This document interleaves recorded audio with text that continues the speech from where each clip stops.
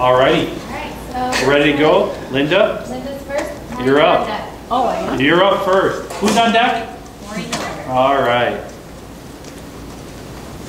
Linda, what are you sharing with us? I'm sharing a website called Rewordify. Has anybody heard of that? Yeah. Was that a yes or a no? Yes. Yes. Yeah, I have too. So I'm wondering.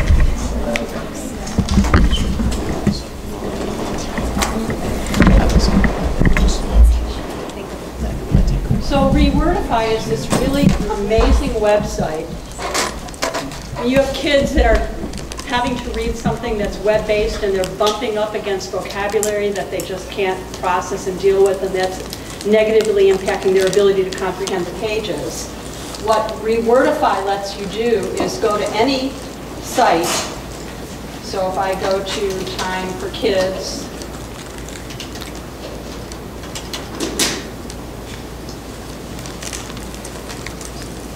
and I go and I find an article, I have one of two options with it. So I'm going to, one option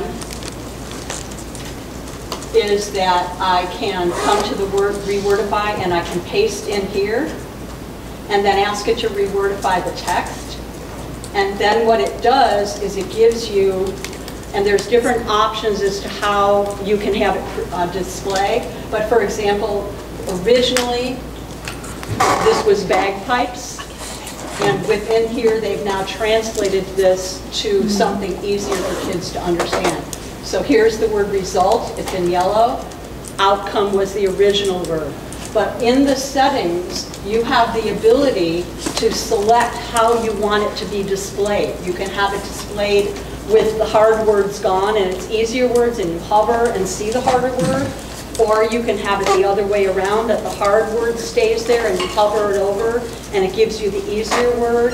You can also have it displaying, and if you click on here, you can see what it does. So here's Sublime, and then you can also listen to it and it gives you the easier Sublime. word. Or you can actually have them both display, which I'm not a big fan of. You also can set how many words you want translated into easier or harder, and the highlighting mode. And then when you are, if you've pasted something in, as opposed, you can also paste a website and it will do the same thing for the website within it.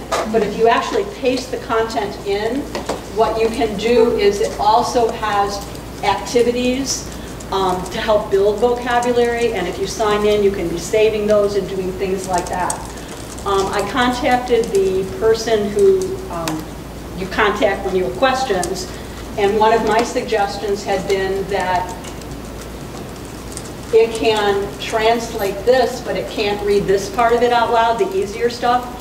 So I mentioned it to him, and he said, oh, that's a great idea, give me a week. And it's like, I love people like that. So I just think it's a really great way for kids to be able to be more independent with vocabulary. They don't have to go out of the website and look something up or go and ask somebody for help. And now he'll have that additional auditory support. So I think it's a really nice website. Anybody used it that has other ways that they've used it? I just noticed one thing that you can do is you can then get a link. Like I just put in like a Tribune article, and then you can actually just get the link that has it built in and share that with your students too. So you would, after you've rewordifyed it, share the rewordify just that link, and it pulls up the regular Tribune website with that built into it on that. Now I've also done this with readability, where you get the uncluttered page and then you go to rewordify, so that's another way to use it. And then what you saw with this is that, I go back to the beginning, it says rewordify text, but if I had put in a URL up there, then the rewordify text changes to rewordify websites. So I just think, and it's free, it's always a good thing. So that's my little gem. Glad you came. I'm glad you came too. Never know what we will find. So I'm actually going low tech today, which will be very surprising to those of you who know and love me. I came across two books probably last year at like my daughter's school district reading night. One of the teachers, this was the book she picked, was Rosie Revere, Engineer. And I'll pass these around, but you can see the woman, the little girl in the red handkerchief. What does that reckon you back to? Rosie the Riveter. Rosie the Riveter. So Rosie Revere Engineer is the story of Rosie the Riveter's great niece. And how she is in school, and in school she always comes up with these great ideas for designing things with like marshmallows and crackers and stuff like that, and ends up being a tremendous flop and gets very sad. But then Rosie the Riveter comes in and explains to her that what she's doing is great and that you need to fail to move on, and that she's being creative and innovative, and that's what we value. So in today's world and how education is kind of making a shift from you know, sit and get education to kids making things, and the theme of the ICE conference being Make the Difference, I think this is a great book to share with students. So I bought this for all of my elementary school, all of my librarians actually at all 5 buildings. Kathy McDonough, who's with us today, has a makerspace at Skokie School, and I gave this to her to have in her room for her students. And then the partner book to this is Iggy Peck, Architect. And Iggy's story is that he loved architecture, but when he got to 2nd grade, he was told there will be none of that here, none of that. Because it turns out his 2nd grade teacher got trapped in the Sears Tower and had a real awful experience about that, so she didn't want to talk about that. But then they go on a class field trip, and the whole class gets stranded on an island, and lo and behold, Iggy starts getting underwear and shoestrings and lunch bags, and he saves the whole class. So Iggy Peck Architect is again about creativity and innovation and valuing those kids that tend to be undervalued. So I think these 2 books are great messages for today and what we're trying to get across with education today. So I love them, my daughter loves them, and I highly recommend them for you. So I will pass these around because they're a good read. I was going to read to you, but I figured Thank you.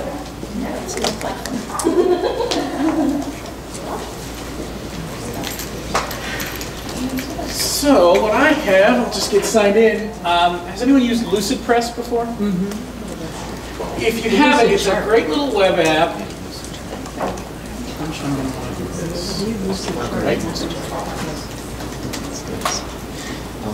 And you can connect it to your Google Drive. It's free for educators. And think of it like a Microsoft publisher, or even I'd go so far as to put it up against Adobe InDesign for what I do on a daily basis.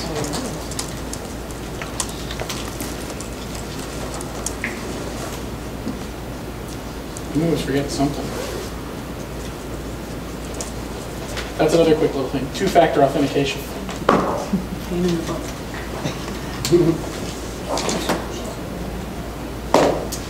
And what you can do is it's basically desktop publishing, but it's all web-based. You can do it on a Chromebook, a MacBook, Windows Surface, any tablet. I haven't tried it on an iPad yet. But what I use it for in my daily life is I'll make instruction documents on it on how to use the AV in our classrooms. You can import pictures, you can draw on them. Pretty much any desktop publishing you might want to do. If you find it's something Google Docs won't do for you because you're trying to do something fancy with images, you can probably get away with it here.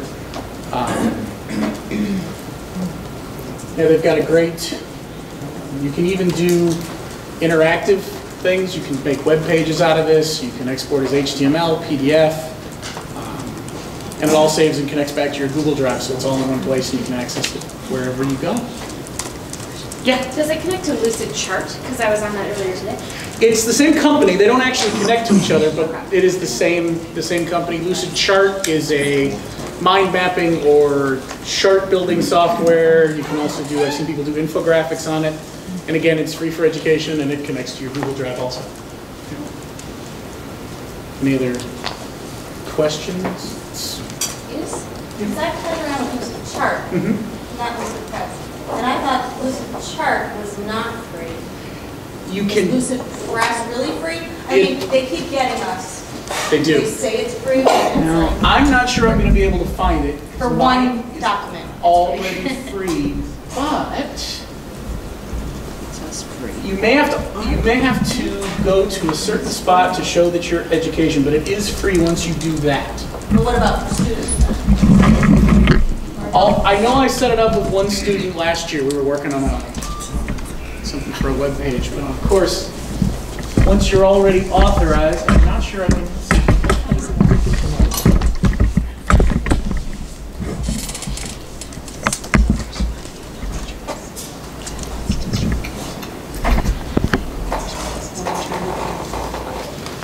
I just set it up right now. I just put it in my Chrome, there's a Chrome app, and it just came right in, great new. Not telling me I have to do anything. And they may have even changed it since I did it. There was definitely a way I had to identify as. I think it was on the homepage, and it's under like the schools, I had to find it too, but it's down at the bottom, there's an education piece that you have to sign up. Way down there.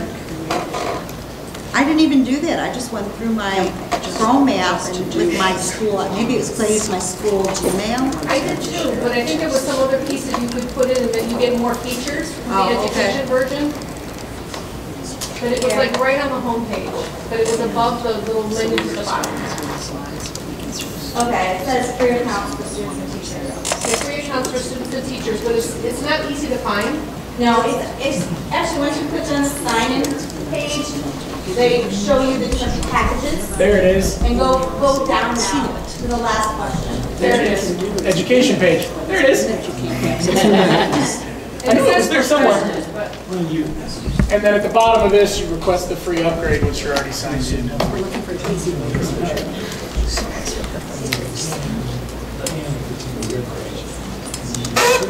Any other questions? Okay, cool. I feel like I should get this.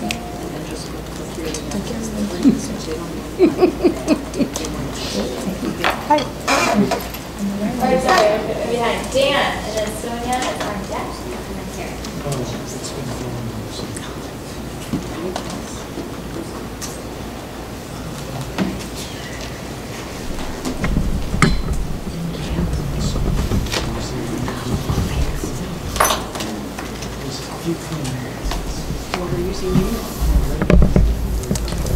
All right, I'm going to pass around a couple of things while I present. One of them is my card, and the other is a contact. It's just a Google form that I'd like you to fill out as we go.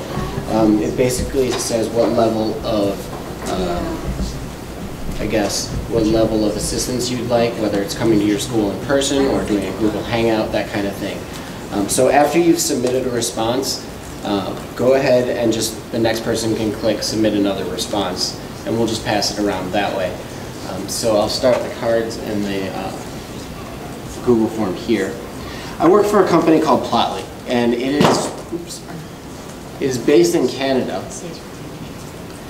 and it is free for educators and for educational institutions. Anybody with a Google account also already has, you just click Google Plus once you're logged in.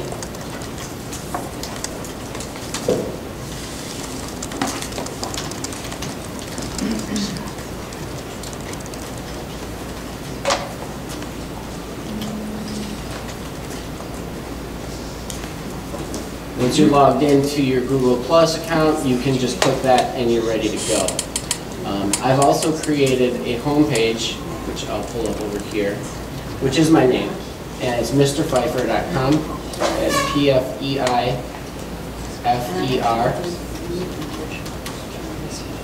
Oh, it can't be naked. You have to have the www. All right. So from here, I have different lesson plans, and I've also made several video tutorials for students. I've got this 60-second tutorial. I'm going to just run that to show you how quickly and efficiently you can make graphs and share them with your instructor. Begin by going to plot.ly/plot. This will bring you to your workspace. If you don't already have an account, you can create one by clicking the Google Plus and putting in your email and password. Once logged in, create a new grid, which is going to be your data table, and enter your data. Then, select your X and Y axes. Change it from line plot to scatter plot. Plot your data, and title your axes. And this fit line by clicking Fit Data, Add Fit, Linear. Click Add Results to Plot Annotation. Save and title your work. Share your work with your teacher by clicking Share, selecting Include Student Options, including your name, date, project, and class. Enter your teacher's email address and click Add Collaborator. That's everything you need to know in order to create a scatter plot with a line of best fit and share it with your teacher. All right, so in under 60 seconds, you can make a scatter plot. And let's talk about some of the advantages about why Plotly is a better alternative to, say, Google Sheets or Excel, or even Logger Pro for that matter. If you Google Plotly for educators, a few things come up. One of them is the official Plotly for Educators team, where it kind of summarizes all of the things that I'll be talking about. And then somewhere about 5 down is my name, because I made a presentation on Prezi a while back. What I've been doing for the last month or two is been creating materials for teachers and students to use. And over the next year, I'll be collecting these materials from teachers and presenting them to different places across the country. So looking at the stakeholders, Plotly is very easy to learn. We have tutorial videos, we have printable directions. It's very intuitive. It says click here to type the title. Those of you who've worked with Excel before know that's not exactly always the easiest thing to do, especially for students. There's multiple ways to turn in, including paperlessly by sharing your graph with your teacher, who can then comment on it, and then that student gets emailed, so-and-so commented on your graph, you were missing on Axie's title, for example, or missing, you did X versus Y instead of Y versus X, and you can grade that way. There's curve fitting and linearization are not very difficult to do. Plotly is and always will be free for educational institutions, and that means completely free. That includes my resources, that includes me coming to your school and training certain teachers to be experts at it. We do have enterprise accounts with various companies that purchase licenses. They have on-site, it's like a separate half of the company. So I work specifically with technology directors and department chairs, that kind of thing. The NGSS and Common Core State Standards, I actually had these printed out before I came here today. Not many of your teachers really want to read this. I'm just going to go throw that out there, right?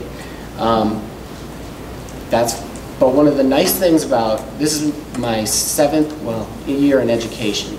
I taught the last 6 years as a science and math teacher.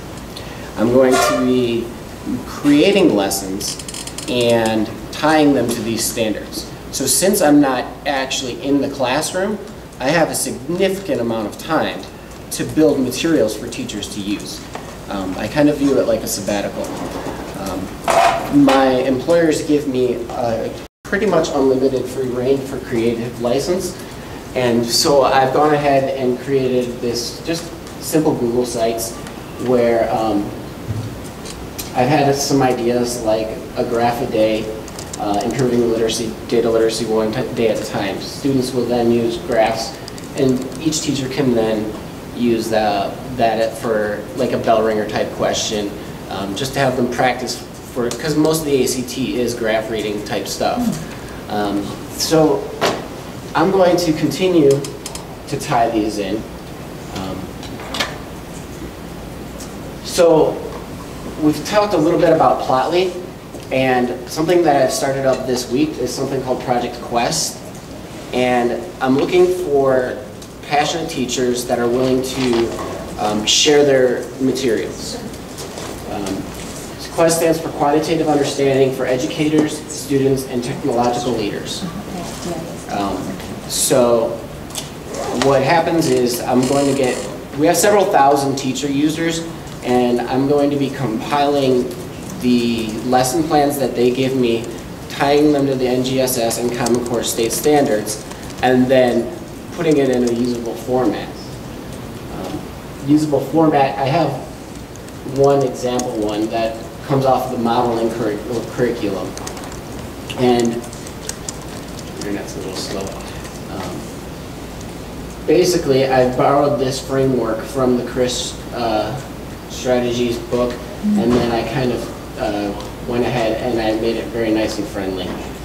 If there's certain things, like I thought this one, I linked a cool Quizlet little applet where you kind of match the polynomial to inverse this one,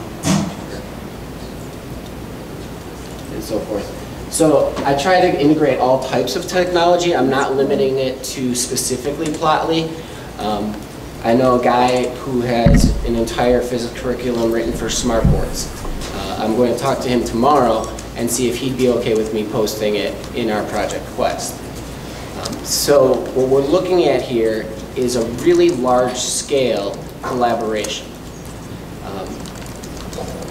Take my card, fill out the emails, the Google form that's going around, and I don't want to monopolize the entire meeting, so I'm going to just kind of leave it at, I'd like to continue this conversation, but at the same time, I think that there's a lot of potential out there. One last thing, the way that I ended up getting with these people is through Chromebooks. My district was a Chromebook school, and as you know, you can't install on Chromebook. So we were in a bind, and I was a physics teacher. I found this group. It was very new. They had just started. And the way it works is you just go to the site, and you can use their graphing tools. No installation is required, so it's an excellent resource for Chromebook users. If you have the educational app, there's like an educational app suite. Plotly is also included in that. But really, it's just a redirect. Most of you probably know how that works. But basically, if you want to go into here and get the app, it's free. And then you can just have it added to your thing that way. But ultimately, it's just a redirect. So I'm going to leave it at that, and I hope that we can continue this conversation a little bit more after the meeting, and possibly I could come out to your school. I know I'm going to Physics Northwest tomorrow, and Saturday I think I was supposed to go to Ed Camp, but I don't know if I registered.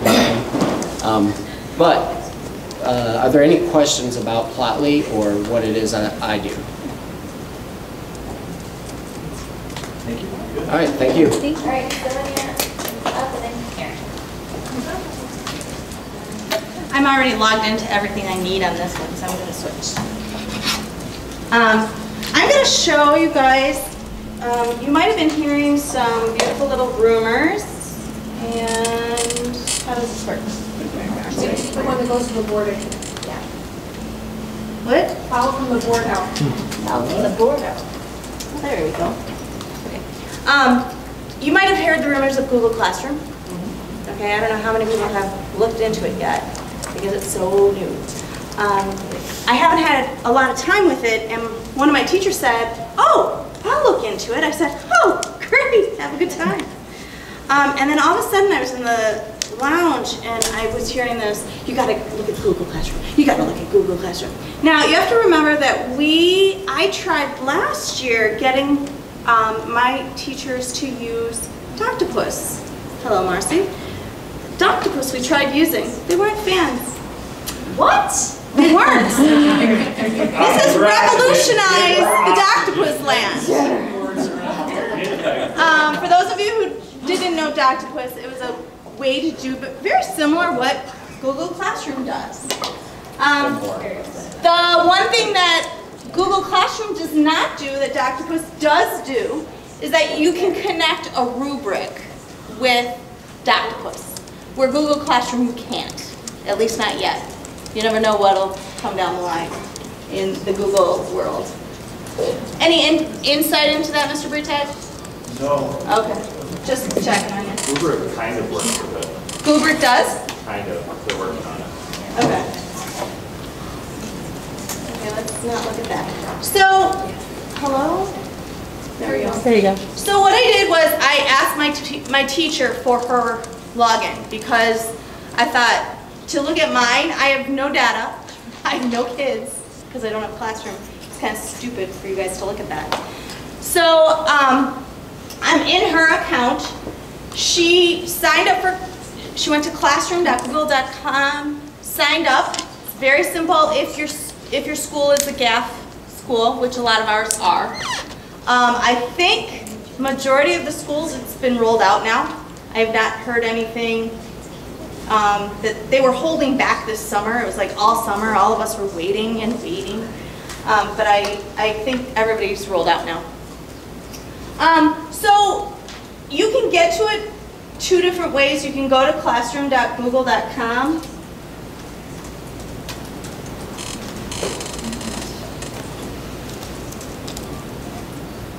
And so this is the teacher view. These are her classes. How many students, upcoming assignments. You can also, and this is just to note what we learned, is the way to get to Google Classroom if you don't want to type classroom.google.com, is under the array. I don't know if there's a true word for this little thing. What do you call it? A waffle. Oh, and we call it the array because the kids know arrays. So that's Like a Brady Bunch. That's how I would. below, and oh, sorry. Below here, there's a More button, and there's Google Classroom. You can't see this, though, if you're in the google.com login. If I just go to google.com, it's not in that array. It's got to be through Drive. Tricks of the little trade that I found out. So you can get to the same place here. Now, why would you go here is to make your classes. There are my classes, or add a class here. I'm not, let's do this. To add a class here, or to go into the class and create announcements or assignments. So it's in a little announcement board that you could have running as well, or you can have the assignment. So we created an assignment. She connected a Google Doc. Each student will get a copy. She could add any comments. And then she also has a reading log that all trimester long they're going to be adding to. It's fairly easy to add an assignment. You just type the assignment. I'll delete it later, or she'll delete it. She knows I'm playing in here. You can add an attachment, something from your drive, a YouTube video, or a link.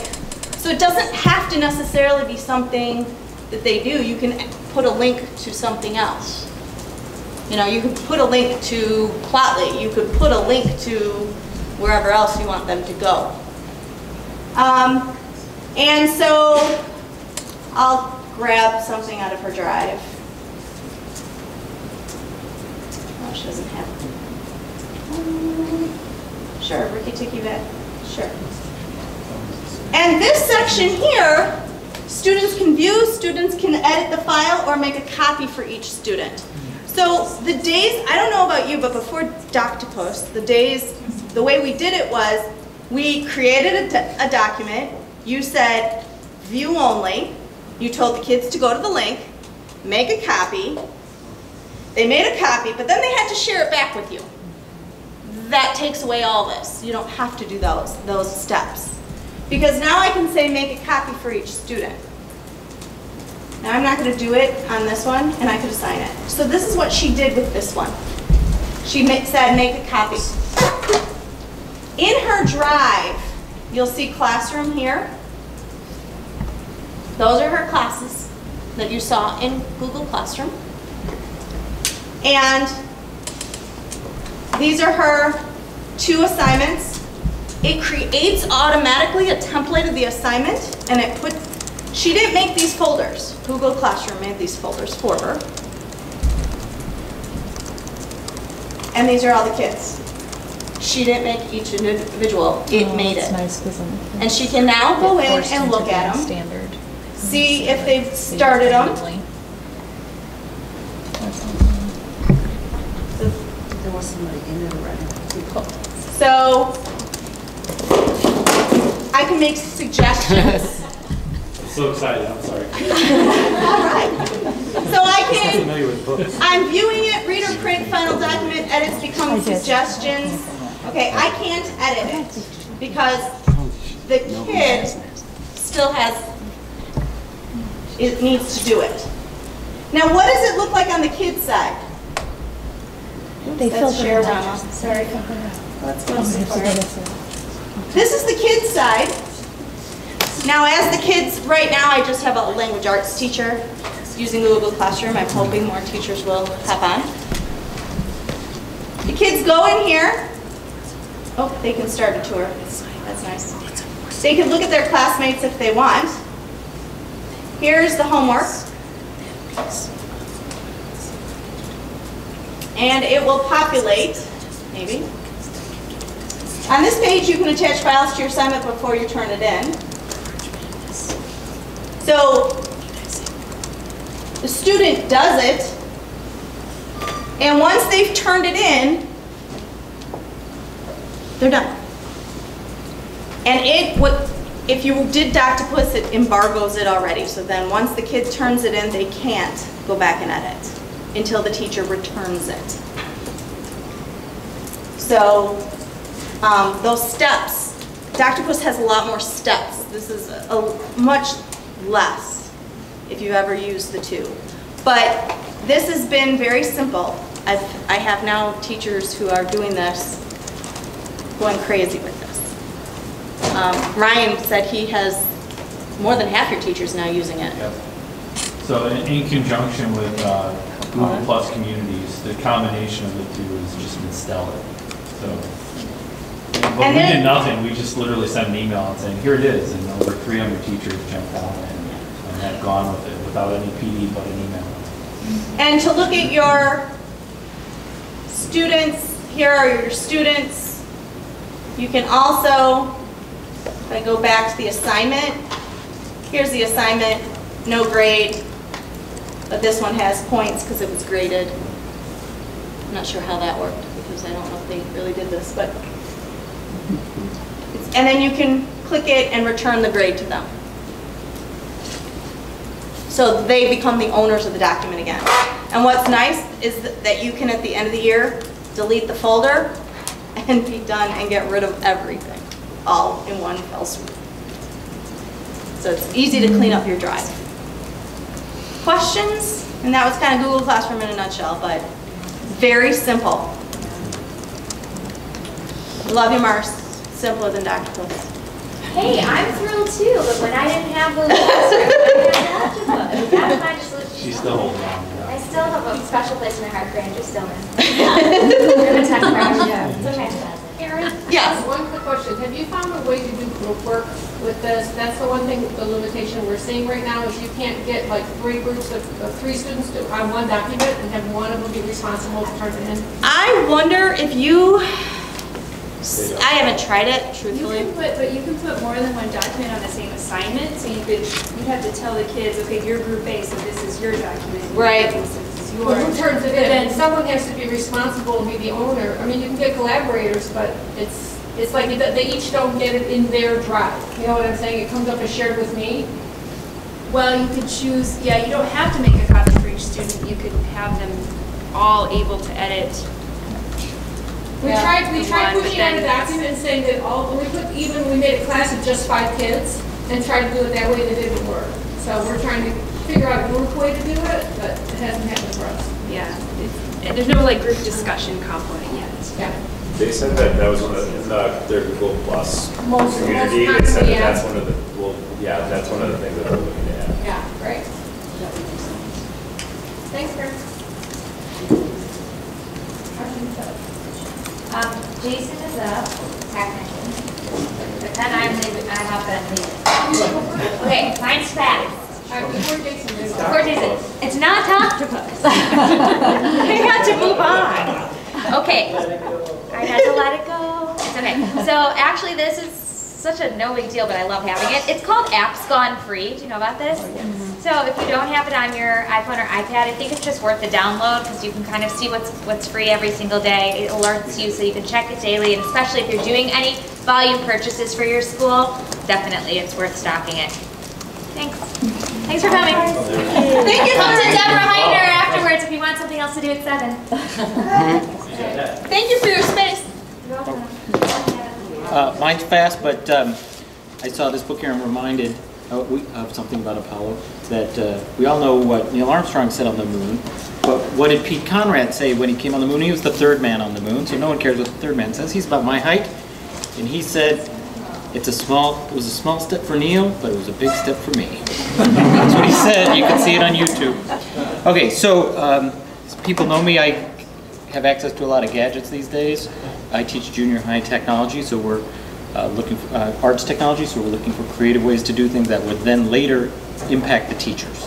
So we test it with my students, and then when we take it on the road and help other teachers, that helps. So we saw this at a conference, Tech Forum, in, which is at Marriott, and I told my superintendent the next day we should get one, and then we did.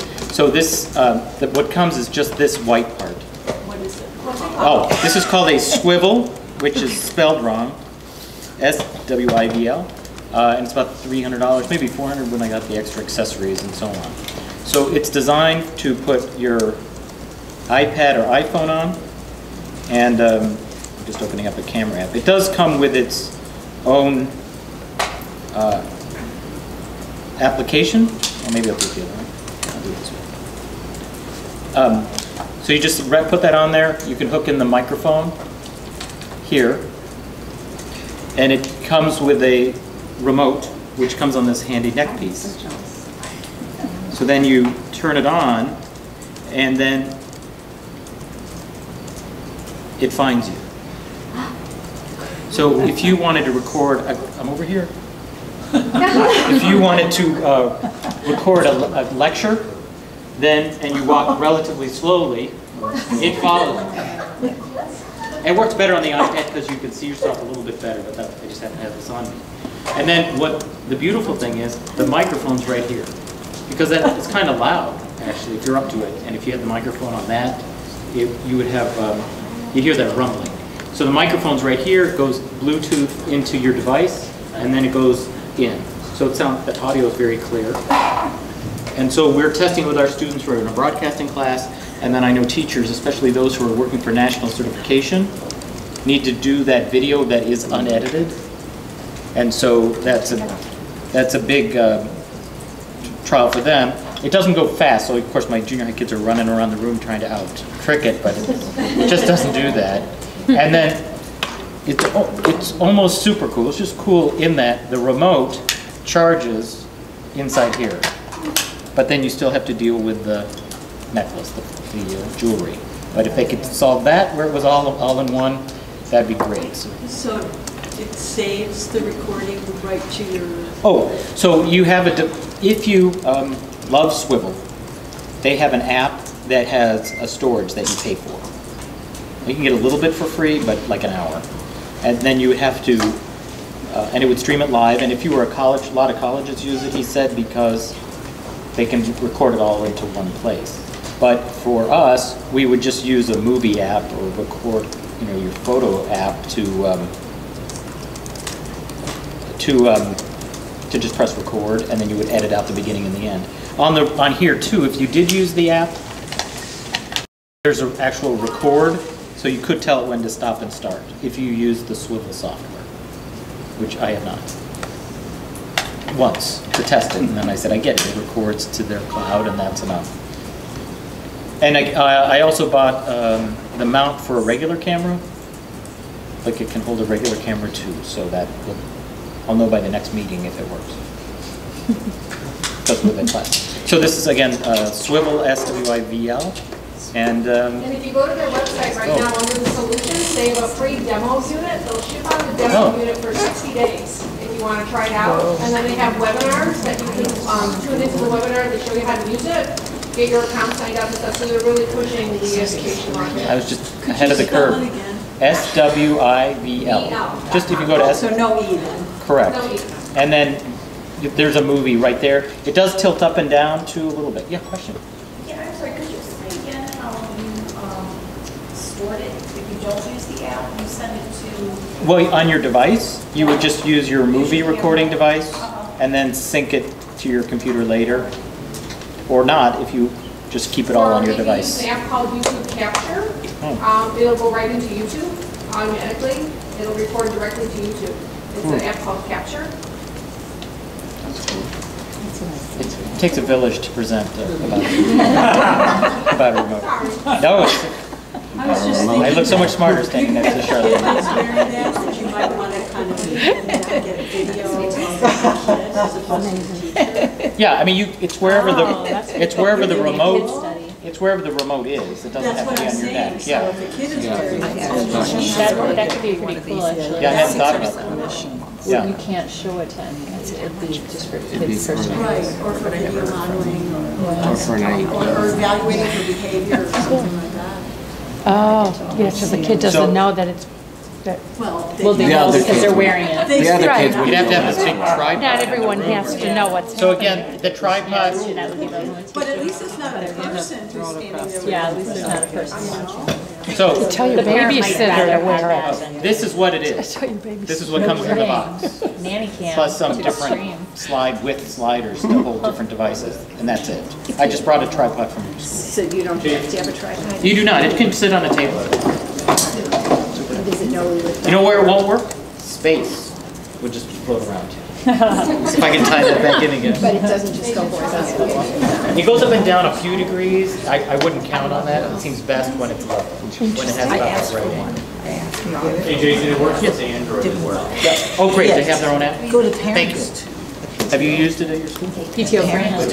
You can do a PTO grant if you're. I mean, I just press record. It's sort of it's device neutral. Yeah. It's device neutral. Yeah. All right, Jennifer, you are up. Is there a thing you're supposed to go to?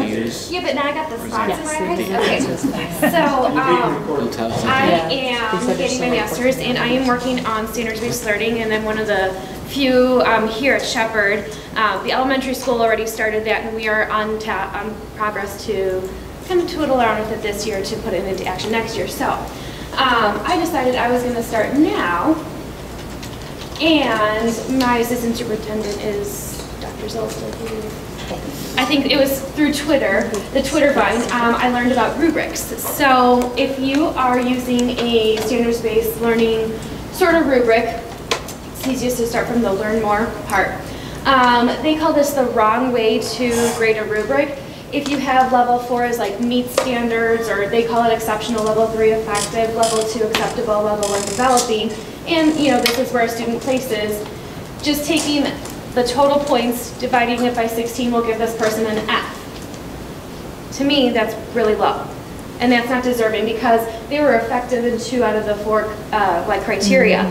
So what they say to do is use their algorithm in this program, and it's all online, super free, really straightforward and easy. As opposed to taking 9 divided by 16, they do some sort of mathematical conversion, and this person would then earn a 77%, which to me seems more fair.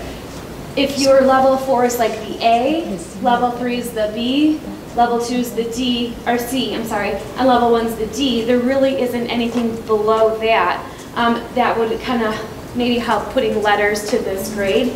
So, going back to the main page, rubrics.com, ROOBRIX, if you have 4 levels of proficiency, meet standards, approaches, I do approaches with assistance, and then still developing or something, and you have a couple different criteria, say you're grading on, I'm a Spanish teacher, so vocab, grammar, and comprehensibility. So I have 3 criteria. So if a student gets a total of 10 points on that rubric, and the minimum to pass would be a 60, so a low D, it changes it into a 91%.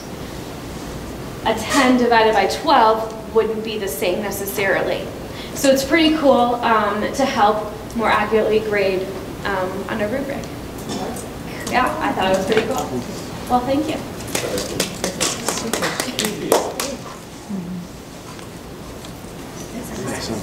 So bright. Hey, has anybody heard of Kahoot it yet? Yes. Yes. Okay, so it's not new for some of you, What? but if you have a device, Charlene, yes, you've been asked to speak louder. loud. Hang on, let me log in first. So if you have something to get online with right now, go to kahoot.it. Kahoot.it. Is this the competitive one for points? Yeah. Oh, we're gonna do it? Yeah, we're gonna do one. This is so everybody should go to it. Everyone should go to it. Do you want to see? I can look at his. Oh. It's been a while to load. I saw this summer at ISTE. We were in some session and we actually got to play it, and I thought this is so fun and competitive. The idea is that you can create quizzes or check your understanding kind of knowledge type things, and it's competitive in that you can put people in groups. You're going to see a question with 4 answers. The answers are colored. You're going to see like red, real bright colors, red, green, blue, and you have to tap on the right answer, click on the right answer. And the quicker that you click on the answer, the more points you get. K-A-H. Kahoot.it. So that's how you would get your students into it. Down at the bottom, it says make your own at getkahoot.com. You see that? So I'm going to log into my Kahoot it. You can sign in, it's free. It says it only takes 30 seconds to sign up. And what's nice is that there are like 360,000 Kahoots out there already. So even if you don't want to create your own, you could search by different topics, by different ideas, and you can just, start a game in your class about something. So I'll sign in with.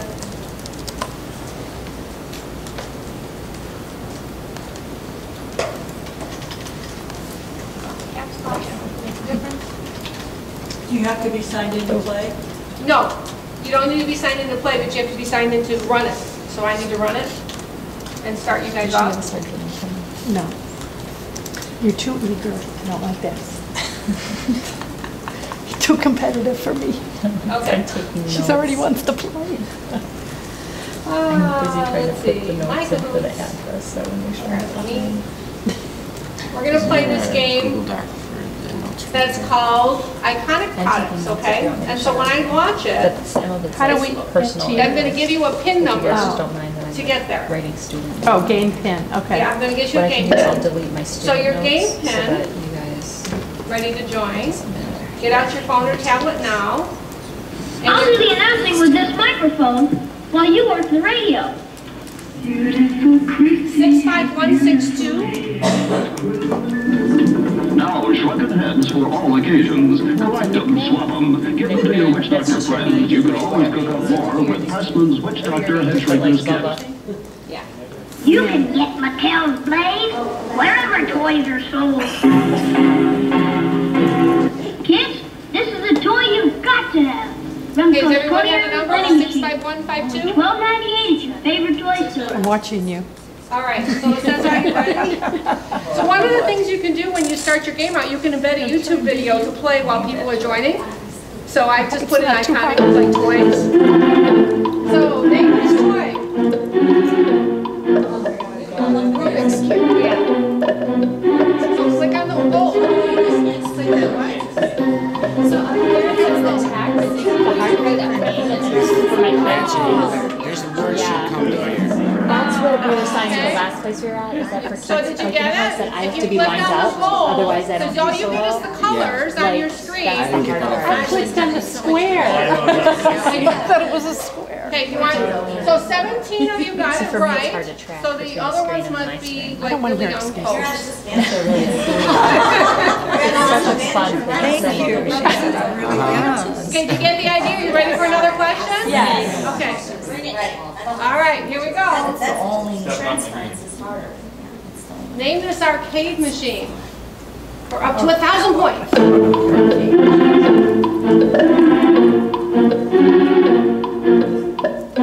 I'm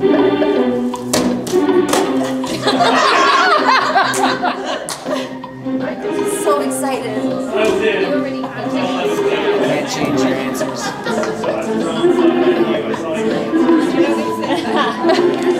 So much excitement.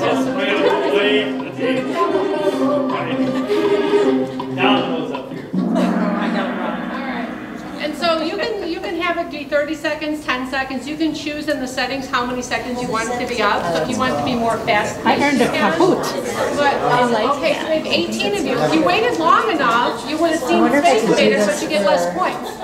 Are you putting in the questions? Are you creating them? I just searched, I was looking for something fun to try as a demo, so I just searched what was out there and I found this one. And I just made a copy for myself. You can create your own questions, yes. So it could be like a quiz or something to what you're teaching. And you can put images in, you can put like, what about the music? The music comes with it, and you can turn it off. So if that music is like, one more. Okay, you ready to Kahoot? I don't know where it is.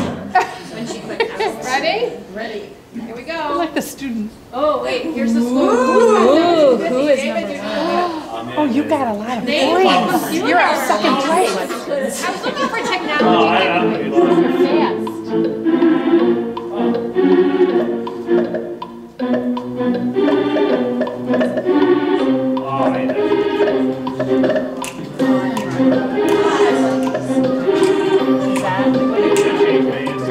It's a computer. We can't give you the answers. I clicked on it, I just chose it because it was a One. Oh my gosh, only 6 of you got that? I didn't look down at the green one. That's the thing I was Okay. stop it next.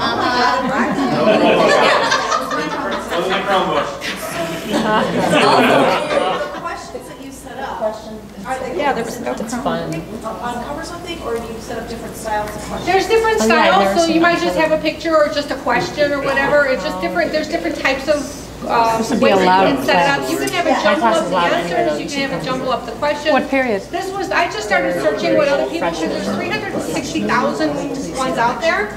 So if I go back to my dashboard, like where you see it, look at 338,000 Kahoots out there. And then if you look through and see, well, what's popular, which has had the most plays, which is how I found this one. I just went for something that was really popular, and I figured people liked it. So when you first go in, it gives you an intro quiz. 30,000 people have played that in the last 2 years. And so I just learned about it this summer, but we're going to start using it in our school district. And so we've been playing with some of the settings and seeing how that's going to work for us. But it's competitive. I mean, you guys have a little bit of fun, right? Want to do one more? Yeah. Okay, here we go. All right, last Did one. you say there it is We'll see free? you there. David's gonna be, look at David. Oh, you're no longer in third place. And I'm not even on the site because I closed it. I close it up to you. Oh, no, I didn't. Exactly. Okay, here we go.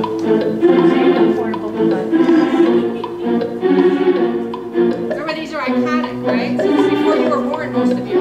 Yeah, I'm out. Oh, I'm out too. You get it?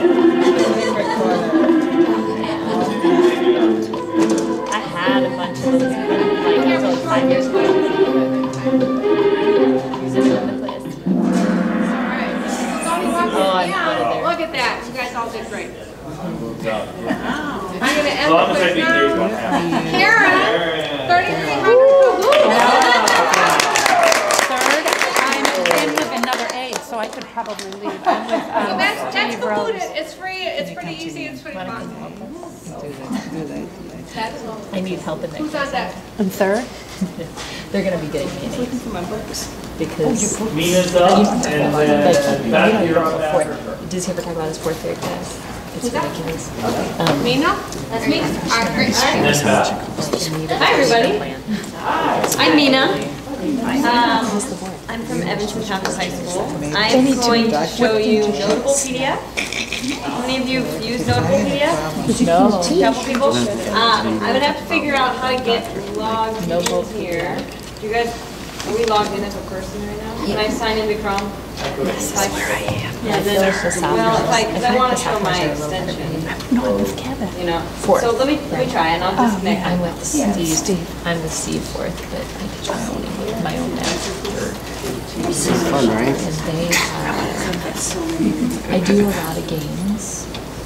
Oh, I have some games I can share with you that are very All right, I'm going to give it a second, but I'll give you a little bit of background for those of you who don't know about Notable PDF. All my extensions are going to start loading here. So I am the instructional technology coach at Evanston Township High School, and I've been working with teachers who are using Chromebooks in their classrooms, and one of the things that I get asked is, how do I have my students annotate PDF, right? We know how to annotate on documents and work with that.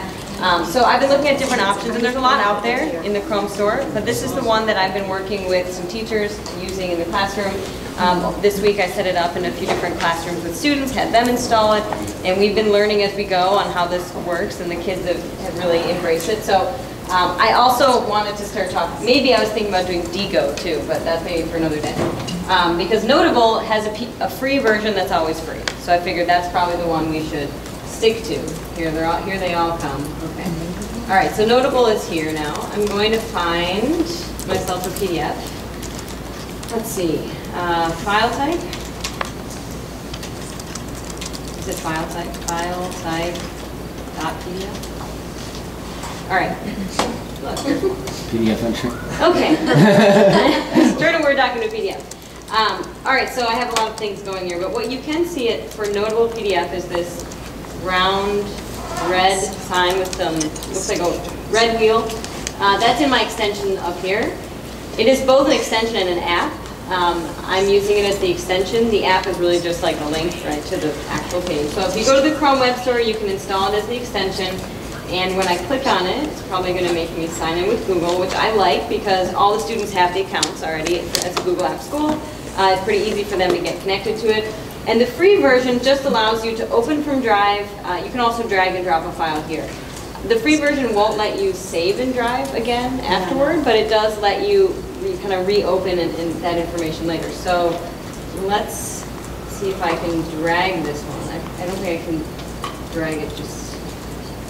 I'm just going to quickly save it. Most kids would have it in their drives already, right? So, okay. So I pulled it up into the viewer. I have mine set on my computers where it automatically opens any PDF in Notable. You can turn that on or off, it's up to you. You can also, from your drive, open it straight into Notable.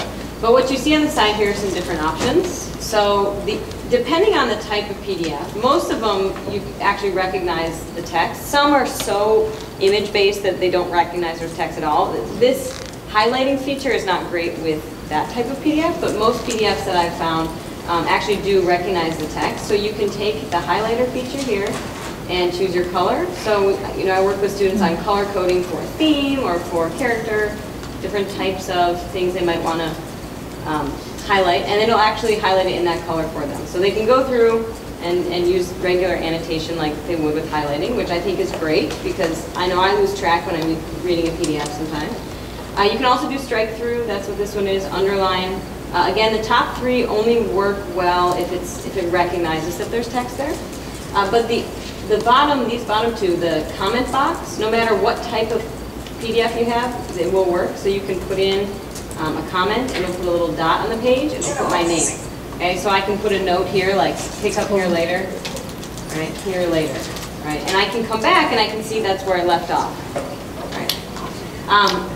You can collaborate in Notable as well, so you can have more than one person using it, which is awesome. I did set it up with some students where they all had the same copy in their Google Drive, or they shared with each other, and then when they opened it, they could all see each other's notes on there.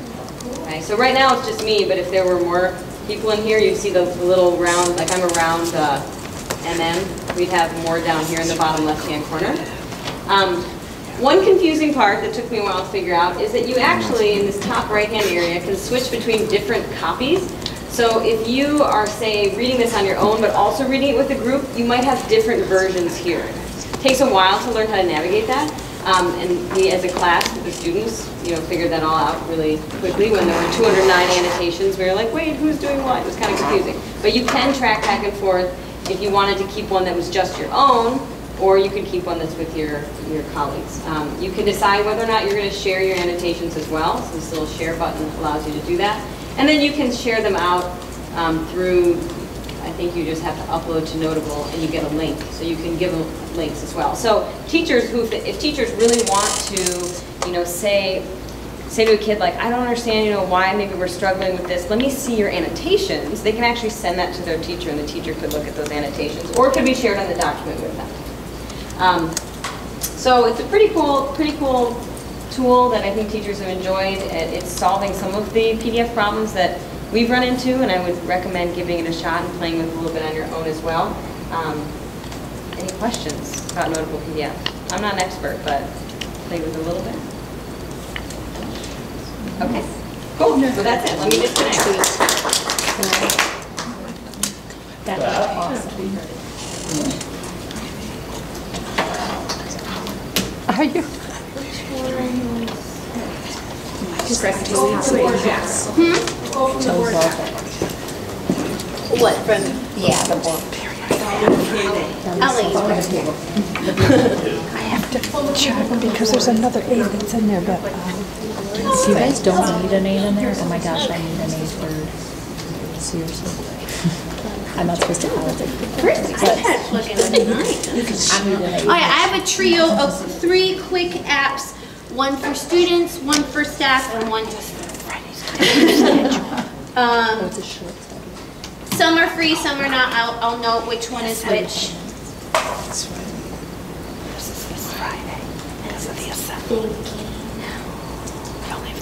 My name's Beth, by the way. I'm at 112, which is Highland Park. There we go. Okay.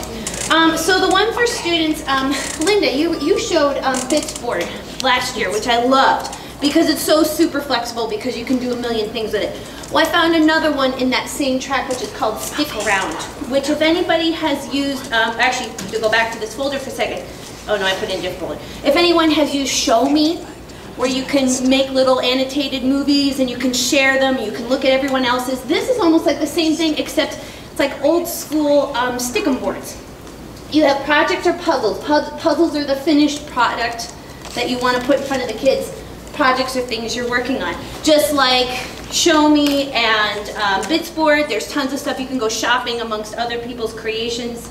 But basically, like if I did this decimal one here and start it, it's a sticker board where you can drag things on. I'm totally not paying attention. Please don't assume I'm this bad at math.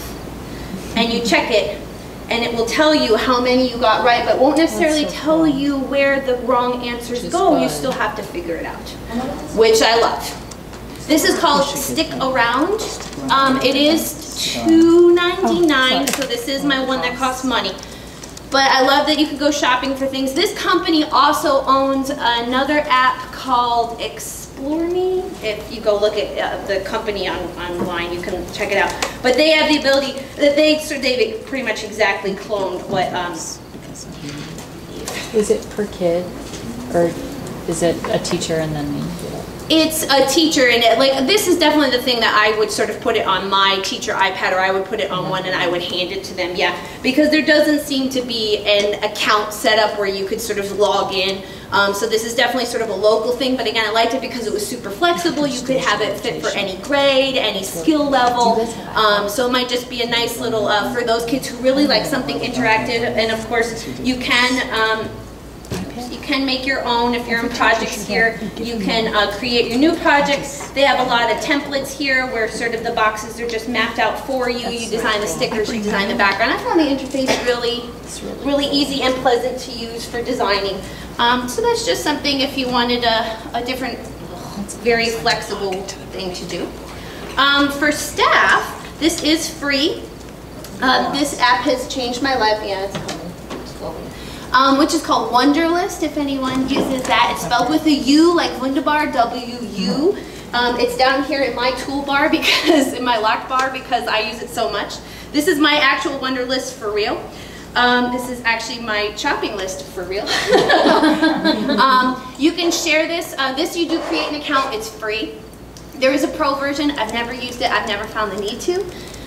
You can share various lists with other people when they log into Wunderlist, what will show up that I've shared. So my husband, we share this grocery and shopping list. And so if he knows I'm stopping at the grocery store on the way home, he will put stuff up here. And you can set various notifications that you wanted to, you know, push you an email or a text notification or whatever. Yes. So I know to get orange juice on my way home. It's drink. So he actually added OJ earlier today.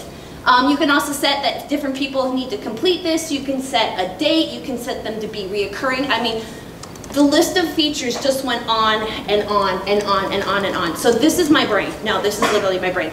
And what's even better is that it has a Mac app that you can download to your desktop, a PC app, an Android app. I mean, they have this for every platform you could possibly think of. Except I'm honestly not sure if they have an online portal for those of you on Chromebook. They do. Yeah. They do. Okay, fabulous. So that I just found. I mean, I love to-do lists. I love the satisfaction of crossing it off, which they do give you. So if I showed my completed items, like you can actually cross it off. It's very satisfying. So that's Wunderlist.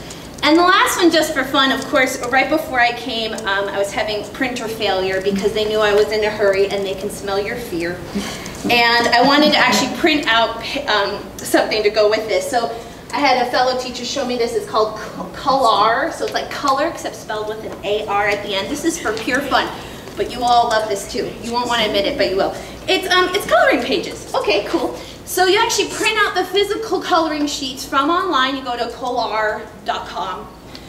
You have to use their coloring sheets for this to do its magic. But you would sit there and you would just color them with markers or crayons or whatever you want. Okay, cool. But what's really, really neat is that this has a whole 3D rendering graphics ability to it. And if you are coloring their special coloring pages, which look like that, when you're done, you press the big play button, and you would take, like, so there's the water bottle. You would, oh, look, thanks. Let's see if it might, it should. So, lady in the street. Okay, as soon as it comes back. I'm going to tell you about her. She's a very good friend. I'm going to tell you about her tomorrow. I just want to. Wait for it, the big reveal. It's worth the wait. It is worth the wait. Did anybody do International Dot Day for Peter H. Reynolds with the dot? Yes, because they have a free one for Dot Day. That's where they were kind of showing this app with that too. Unplug it and plug it back in again. Yeah, they have a page, a coloring page for Dot Day. Right now it's going to come up. Hold on. Here we go. Oh, so this is that coloring page. It was a PDF, and I opened it up in Notability, and I colored it. So she's actually doing it off the iPad. So rather than paper, but whatever you just do in the color, it does this augmented reality. And I think you can touch on different things, and they do different things. They can, yeah. So all the pages, not only will it take the color that you've drawn in, but it will also animate them. So like they have one of a dinosaur, and I'm not kidding, like the dinosaur walks around and there's a volcano erupting in the background, and literally the wow factor on this from kids, they literally are like, whoa! So I've had middle schoolers who are like, let's color! So you have to use their pages on that? You do have to use their pages, yeah, because they've programmed in this 3D rendering. They also have a very clear border around the whole thing, which helps it find the image and grab it so it knows what to render. And of course this, okay, here, we'll try to do one more. Okay.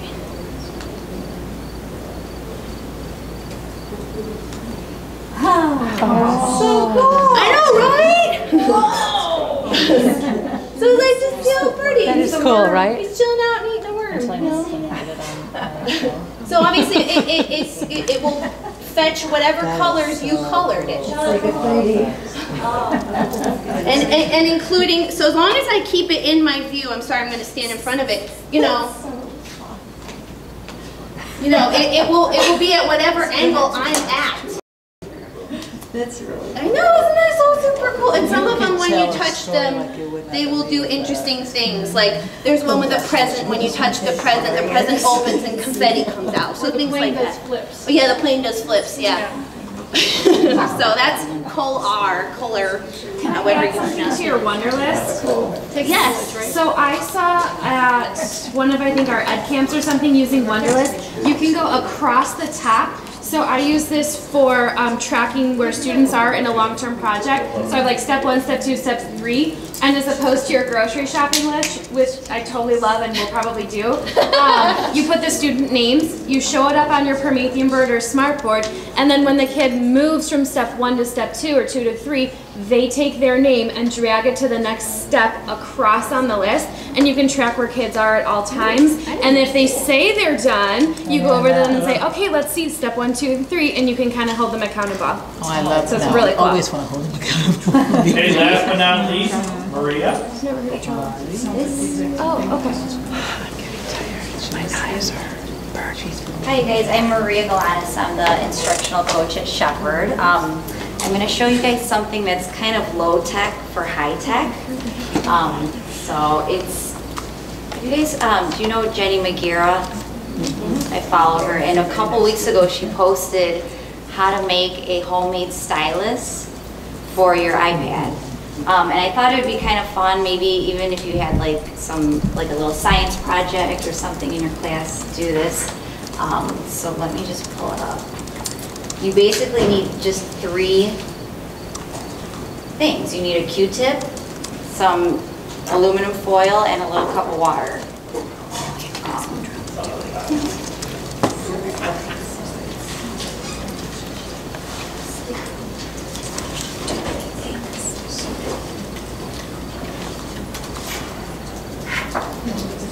So this is it.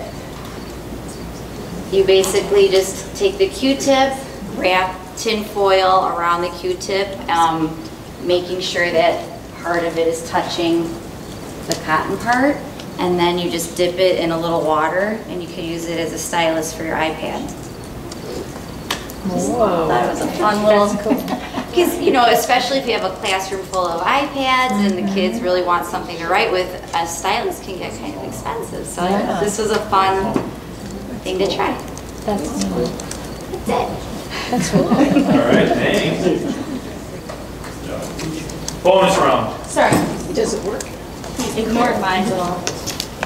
I want to share one thing that a teacher shared with me this summer, and I thought it was pretty interesting. I don't know how many of you use primary documents, or obviously we know teachers who do use primary documents. It's called docsteach.org. If you haven't seen it yet, I thought this was... I just read about this. Yeah, it's pretty new. It's fairly new. And obviously Constitution Day is coming up, though we teach the Constitution in spring, so I was like, oh, this won't help. But you can find their activities that they've already created, find and use activities, crafted by educators using documents from the National Archives. Or you can create your own. So what it is, if I look at the Revolution and the New Nation, okay? This is hard to read, sorry. You can quickly look, and I'll look at this one. So it says, in this activity, students will review and analyze the founding documents of the United States, understand Benjamin Franklin's contributions. It explains everything. Okay? Now, I find sometimes when I've looked at these activities, I'm like, my middle schoolers are never going to be able to do this. I think a lot of these are written at the high school level. But that doesn't mean to say you can't do your own. So if I start the activity, okay, learn more, use a representative. Now, I need to match 2 squares. So, not that I'm going to do this, but let's try again. I've tried this, I'm terrible at history. So do they have a research by grade level, or is it just by topic? Let me back out. And when I opened it, it went to Constitution. Is that what it's? The Constitution is their front page because this week is the. I have not been able to search. You can search by historical era, by thinking skill or by the tool. And the tools are finding a sequence, focusing on details, interpreting data. Things that the Common Core wants us to do with, if you haven't read the new social studies standards, the CCCS, I don't know, there's so many C's in there. But all of these are in those new standards. If you ever looked at the new social studies standards, they don't have, you need to teach U.S. history anymore. It's, you need to understand, I mean, it's very broad, the new standards. So this really helps. Now you can also create your own. So create your own learning activity, finding a sequence, which is, I was doing a matching, seeing the big picture. You can do weighing the evidence. And one of my and then you log in. I have a social studies teacher working on this now, but I just thought that it was an interesting idea to pull in primary documents and get the kids to be looking at those primary documents. That is part of the Common Core. All right. A big round of applause to all of our presenters.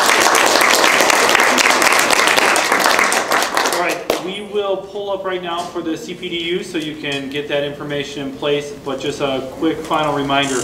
Our next meeting is October 22nd at Main South. It is all about the Google ecosystem, K-12, not just Chromebooks, the entire Google ecosystem. So if that intrigues you, we hope to see you there, October 22nd at Main South High School. What's that? Our next meeting? Yes. Oh, okay. I'm on the ball with that. All right. Have raffle prize? No raffle prize? Don't worry. Terrible. I know, those were...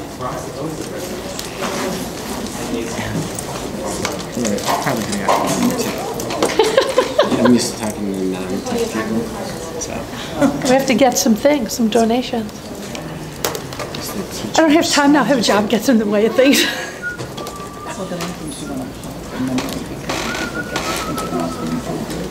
There you go. Well, that's really cool. Are we supposed to log, are we going to log on to this?